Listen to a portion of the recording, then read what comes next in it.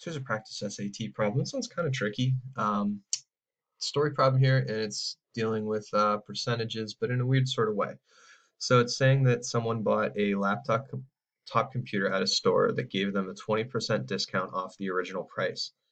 The total amount she paid to the cashier was P dollars, including an 8% sales tax on that discounted price. Which of the following represents the original price of the computer in terms of P? So keep in mind what P is.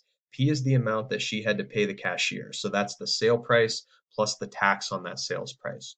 So what you've probably done a decent amount of in the past is turned percentages into decimals. Anytime you've dealt with percentages in math, you've dealt with decimals. So you see decimals within these expressions. That shouldn't surprise you at all.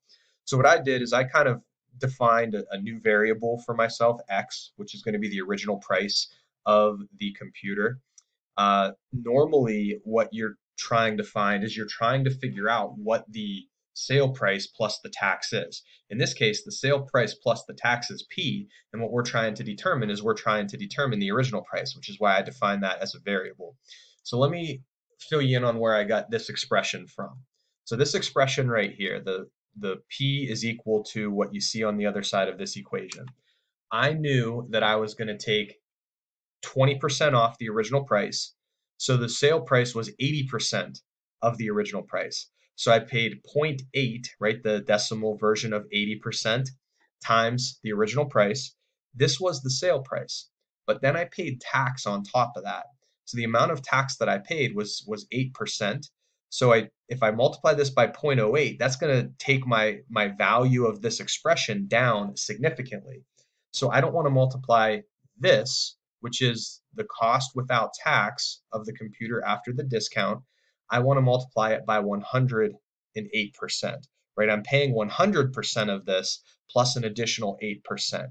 So how are we going to use this to determine what X equals? Because that's really what we're asked to do, right? Which of the following represents the original price of the computer in terms of P?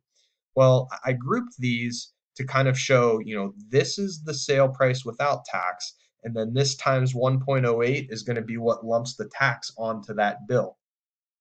But everything's multiplied together here, so it doesn't matter what order I multiply these three values together in, 0.8, x, and 1.08.